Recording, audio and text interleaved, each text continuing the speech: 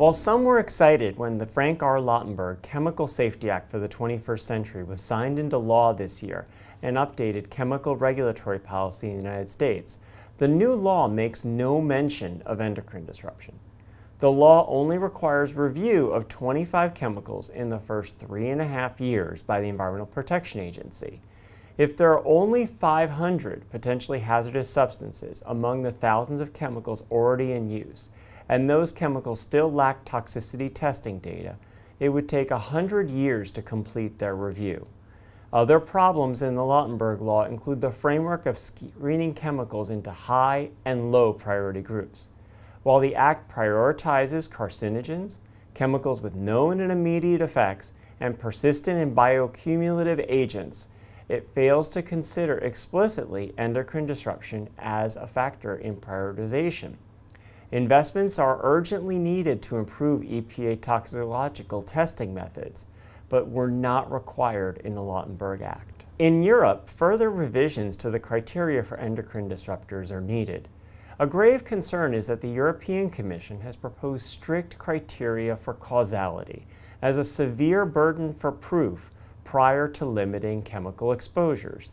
Specifically, effects in humans will be required prior to action, when in many cases such effects could take decades to document in observational studies.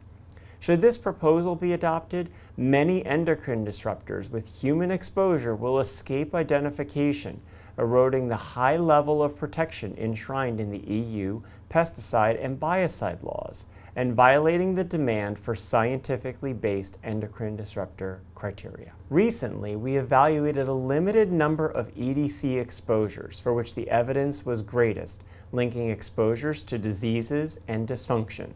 6 peer-reviewed manuscripts were published attributing EDC exposures in Europe to healthcare costs totaling over 160 billion euro annually.